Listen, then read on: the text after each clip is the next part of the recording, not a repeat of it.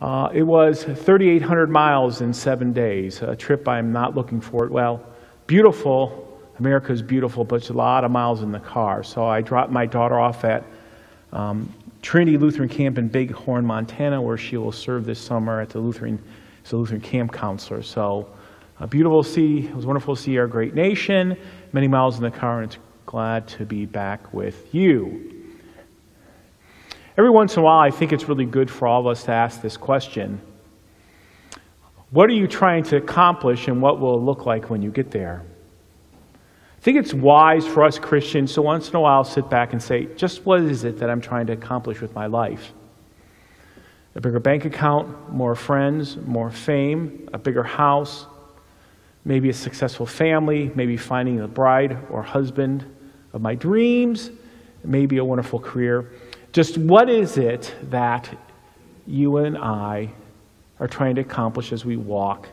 And what's it going to look like when we get there? And right now I think we're taking some time to thank Angie for her many years of walking with us, helping the youth and young people and small group Bible studies and families of our church walk closer to the Lord. But what will it look like when you get to where you want to be in your life? I think every once in a while we have to answer that question. A dear brother pastor of mine always asked me a question when I was a pastor at my previous congregation. Just what is it that you're trying to accomplish there? And I think it's good for us to ask that question. Just what is it that we're trying to accomplish at St. John Lutheran Church in Defiance, Ohio?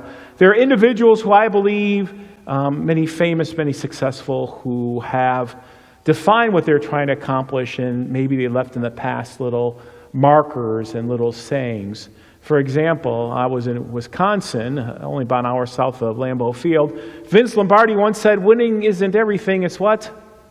The only thing. Now, Vince came back and said, don't take that out of context. I was just saying that to motivate my players. But that's a saying that has stuck with a lot of people. So the goal of any successful coach is that you win. World War II, behind the scenes, Omar Bradley, that helped unite the Allied forces, once made the statement, in war there is no prize for second place. It's true. Nobody gets a runners-up trophy in war. They usually have to rebuild their nation. Dale Earnhardt, who died many years ago, a successful driver, said, second place is just the first what? Loser. He sort of identified what he wanted in life. If I didn't win, I just lost. No matter how much you want to say.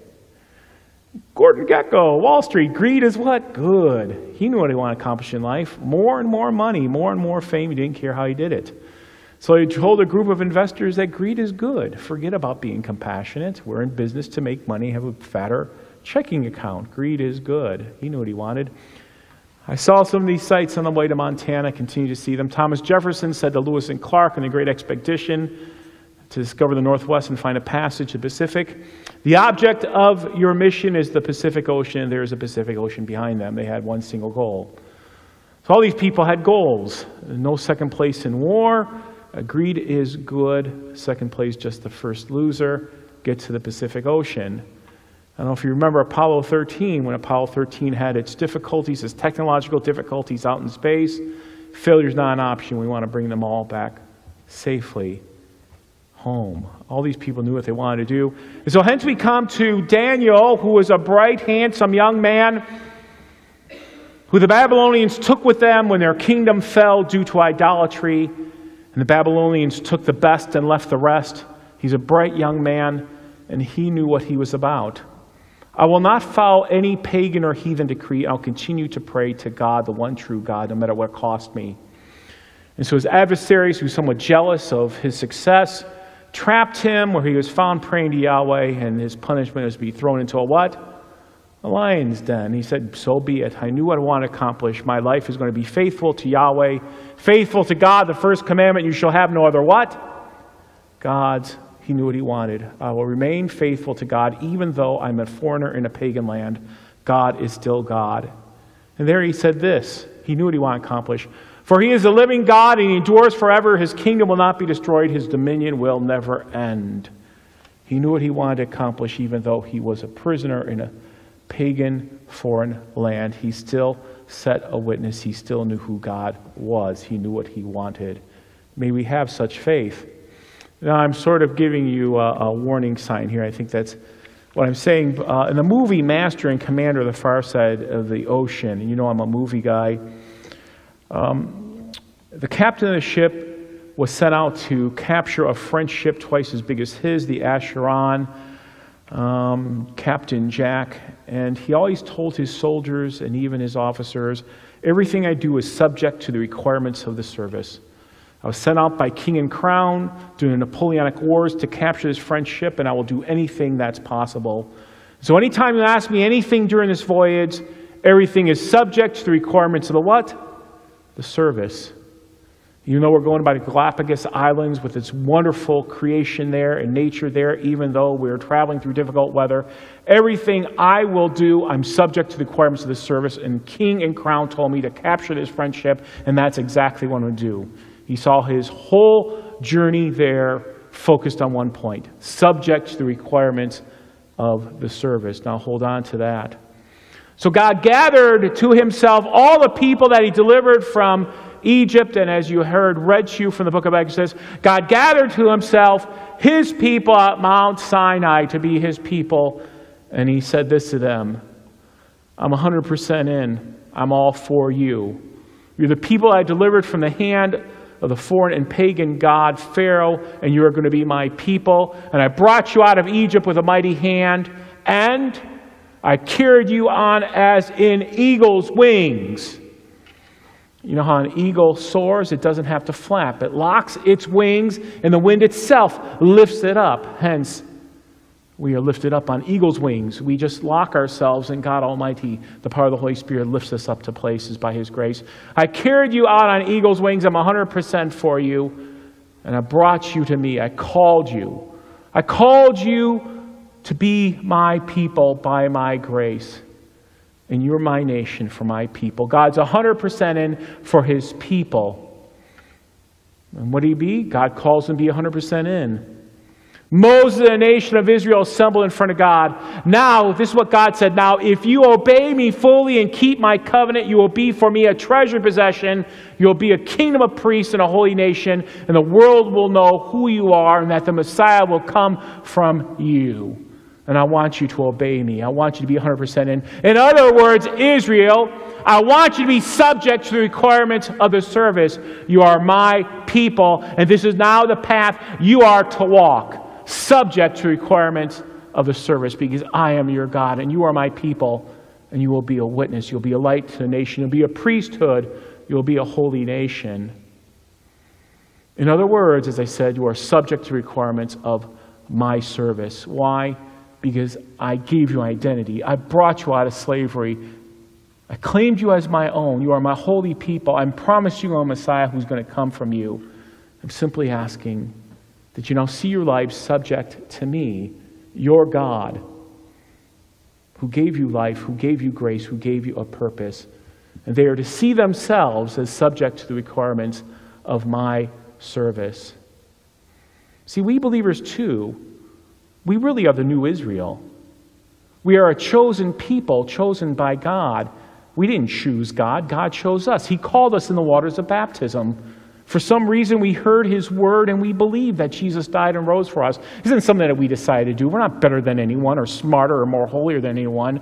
We are chosen by God, by his grace, as God wants all to be saved. And we are a holy nation. The church is. Throughout the world, those who confess Christ are people belonging to me. The same type of language that we hear from the Old Testament Israel, we are the New Testament Israel. The same language, the same people. And what is our calling? Well, we're set aside for a particular purpose. What? Well, you know, subject to the service, subject to the requirements of the service. Set aside to be God's people for a purpose. Saved by grace. Not because we're good, but that Christ died for all of us. As you read in the epistle, for you are saved by grace through faith, which isn't a work of any one of us. Surely by God's grace, for we are all sinners. Saved by grace, trained and guided. Through what? We'll come to worship and we hear the creeds and we hear the word and we come to Bible study and we mature.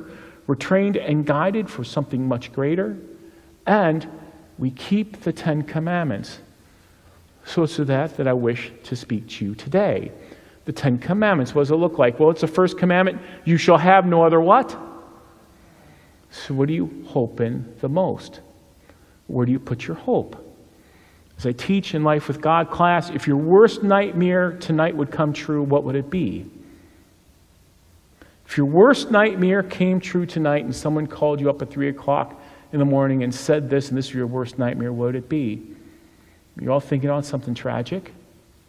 The death of a child?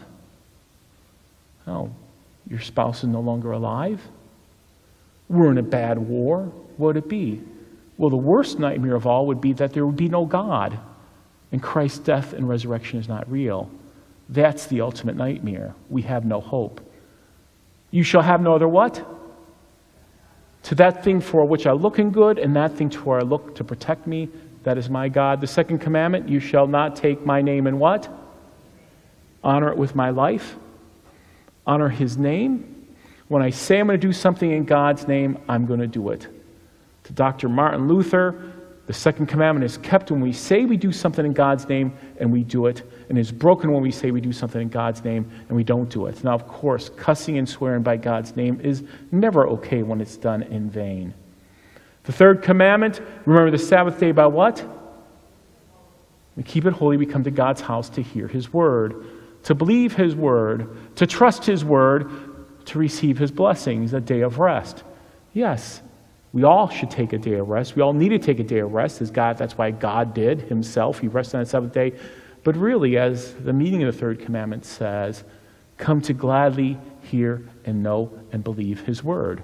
That's why you come to God's house, to be fed and to be nourished. The fourth commandment is what? Honor your what? It means that we respect God-ordained authority. Our father and mother are representatives of God, and hence from that institution comes all authority on earth, even civil authority. And yes, at times we may need to keep civil authority in check and constrained, and we only recognize that authority which is ordained properly by God. In Acts, we are told as believers that we must obey God rather than men when authority asks us to sin. And when authority oversteps itself in the bounds of morality, then we are called to hold it in check. But remember that all authority comes from God, and God holds authority because it keeps us safe and protects us from evil. The fifth commandment, you shall not what? Kill or murder. Everyone is precious in his sight. Red and yellow, black and white. Everyone is made in the image of God. And Jesus Christ died for who? Everyone. Christ died once and for all. As St. John tells us in 1 John, he's just not the propitiation for our sins, but the sin of the entire what? World. For God so loved the what? World. All life is sacred. All life is sacred, from the unborn to natural death. The sixth commandment, you shall not commit what? Adultery. Marriage is an institution from God. It's the greatest of earthly institutions. From it comes healthy families, healthy societies, blessed societies. The seventh commandment, you shall not what? That means that we're not only told to take other people's property, but we're also told to protect other people's property and income. Protect other people's property and income, because from that they care for themselves and their families. The eighth commandment, you shall not bear what? False witness against your neighbor. Martin Luther said, next to my faith and your faith and my life and your life, our reputation is the greatest thing we have. To slander someone is to harm their reputation, and reputations many times when they're harmed are not easily put back together. So hence we are told to not bear false witness against our neighbor, not to listen to gossip, to put the best construction on what? All things, and to speak our neighbor when we're offended or they offend us. The ninth and 10th commandment, you shall not what? Covet. Oftentimes when I teach that lesson to my confirmands, I have them take out a sheet of paper, and I tell them this: I'd give you $1 million if you can prove to me your need to have it. I give them a blank sheet of paper and give them 10 minutes and say, if you can prove your need to have it, I'll give you $1 million. And they all begin writing really fast, all the stuff they want, right? And everybody's, man, I know I need $1 million. And when you come down to it, nobody can give me a single reason that they need $1 million, because everything that they put down they needed, it was their what? Want. I want nicer clothes. I don't have anything nice to wear. My friend has a better bike than I do. My friend has a better car. Well, that's not what you need. That's what you what? Want. We are told not to covet. St. Paul says this, with food and clothing we shall be content. Subject to the requirements of the service. In other words, just as God told his people in the Old Testament, he tells us now, keep the 10 Commandments. You know, America, we have thousands and thousands and thousands of rules and books and books and books, and we hire lawyers and pay them hundreds of dollars, all to interpret what's right and wrong, when God simply gave us what? How many rules? Very simple. You keep the 10, you don't need the other thousands. That's just me. What do you think? Let's go through it real quickly. You should have no other what? Don't take the Lord's name in what? Honor your father and what? Mother. Right? Oh, remember the Sabbath day by keeping it what? Sorry, skip one. Yeah. Honor your father and mother. You shall not what? Shall not commit. Shall not steal. Yeah. Shall not bear false witness against your what? And shall not covet your neighbor's things or people. Very simple. God out of love. Now, many times you and I, we don't keep it. Matter of fact, we're often very guilty once we start cracking it open. But there, Christ's grace forgives us and redeems us. Christ kept it perfectly for us. Keep the 10 Commandments. We are set aside for a particular purpose and led to bring the world out of darkness into his marvelous light.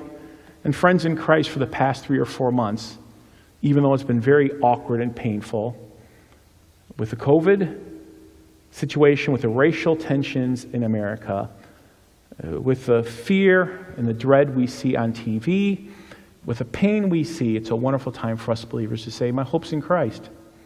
In spite of the world that seems falling apart around us, it's a wonderful time for us believers to speak the hope we have in Jesus Christ and the love that we have for all. Led the world out of darkness into his marvelous light, to speak to the hope we have in Jesus Christ, who overcomes all this. What a marvelous time that God has given to us. Our lives are subject to the what? Requirements of the service. Jesus died for me, I'm his child. Jesus died for you, you're his child. And I'll live my life as a child of God. That's a path that God has put me on. Keep the 10 Commandments, love God, love my neighbor. So you see different places there. I really like it. That's sort of a Lutheran circle, because we see our lives, our vocations as a calling from God. What? You see it all there. In our careers, in our family, in helping those less fortunate. You take a look at a picture there. Maybe where do you fit in there? Correct? Our lives are subject to the requirements of the service. Jesus Christ, who calls us out of darkness. We're a called people. We're a holy nation, a priesthood of all believers. That's who we are. So for the closing thought, I pulled it from our new catechism, question 144. And the question says this: how do I serve and obey God? Can you answer it for me? That's our closing thought. Let's read it all together. I serve and obey God when I use all my gifts within my various walks of life, vocations, for my well-being and that of my neighbor and wider creation. God puts me into a network of relationships with people around me whom I'm called to serve. God gave me freedom to pursue my vocations in accord with skills and aptitudes he has given me. And all God's people say, amen.